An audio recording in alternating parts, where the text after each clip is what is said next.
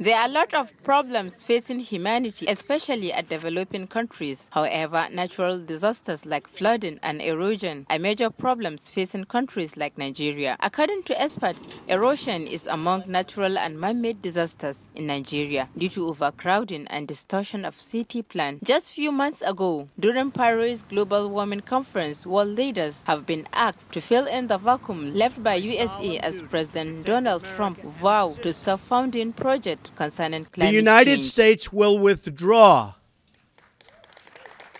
from the Paris. Nevertheless, the most hit countries due to global warming affect underdeveloped countries, Nigeria inclusive. Although in Nigeria, sometimes human factors contribute vitally to the effect of global warming. Take for instance in northern Nigeria, desert encroachment, erosion continues as a result of illegal work of quarry and sand activities. Mala Suleiman is the treasurer of Tipa Drivers Naibawa branch, said although Tipa business are business of supplying sand for building purposes, a common source of income in Kano and Nigeria at large, where they get this sand usually in ponds. Amma ko da yana tafiya aljihun gwamnatin kai tsaye ba lalle ne ya zama yana shiga aljihunta gaba ɗaya kai tsaye ba. Amma wannan tsarin da ta fito da shi yanzu to zai tafi aljihunta kai tsaye.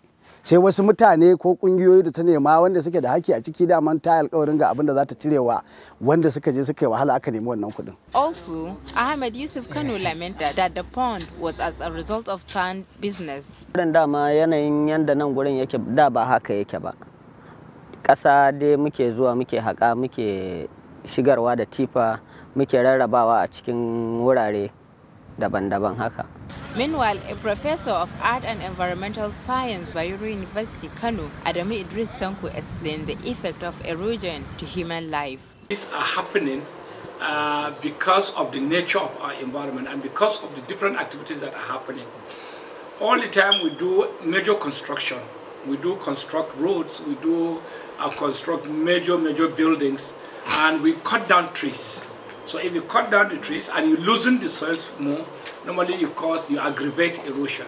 During the Paris conference, French President Emmanuel Macron said the enemy of Paris Agreement will not succeed. He therefore vowed to do all what it can within his jurisdiction to ensure that all necessary funds required to deliver the desired project agreed in the Paris conference have been sourced efficiently. The President of the United States, Donald Trump, announced his decision to withdraw the United States from the Paris Agreement. I do respect this decision, but I do think it is an actual mistake, both for the US and for our planet. To all scientists, engineers, entrepreneurs, responsible citizens who were disappointed by the decision of the President of the United States, I want to say that they will find in France a second homeland. I call on them, come and work here. Talk Environment.